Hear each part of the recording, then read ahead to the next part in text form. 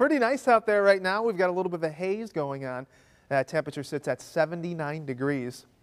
So we've got a little bit of a breeze, but notice the humidity, 42%. That dew point sits at 54. So even though we're warming up, it's not feeling too muggy out there. We've got a little bit of cloud cover that's been breaking up Fort Dodge eastward, and we look regionally, and it's sunny in a lot of places. You look to the west, they've got sunshine all throughout Nebraska as well as down through Kansas. And you got to look all the way up into Canada to see some showers and some thunderstorms. But we will increase our chances for showers and thunderstorms the closer we get to the weekend here. You can see some of those just nudging up against the Iowa border Friday evening. So I don't think we'll get into any wet weather until Saturday and potentially into Sunday.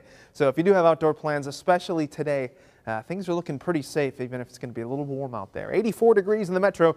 If you're traveling eastward, it's going to be a little cooler by the lake. 69 for Chicago, Green Bay at 61, and southwest Dodge City coming in at 88 degrees with Kansas City sitting in the middle 80s. So we break your day down hour by hour, and it's looking pretty nice. That breeze staying out of the east-southeast up to around 15 miles an hour.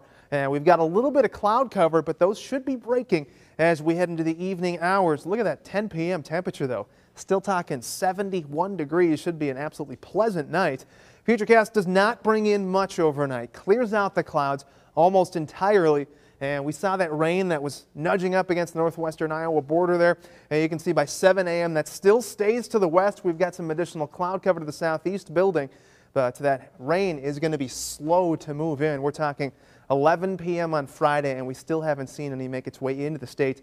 But by Saturday afternoon and Saturday evening, it succeeds its march eastward, and you can see some showers and some thunderstorms up into Spencer, eastward towards Fort Dodge, and that continues to develop eastward. And some of the storms that we're looking at for Saturday evening into Sunday could be strong, potential for some even severe weather, bringing in some gusty winds and a little bit of hail. But if you're looking to get out, today would be the day. We will be 11 degrees above average, and as I said before, likely not going to be feeling all that humid outside. That humidity is way low, and we look out for tonight, temperatures dropping into the upper 50s to low 60s. So hopping around town to town for you, hot but not muggy through central Iowa.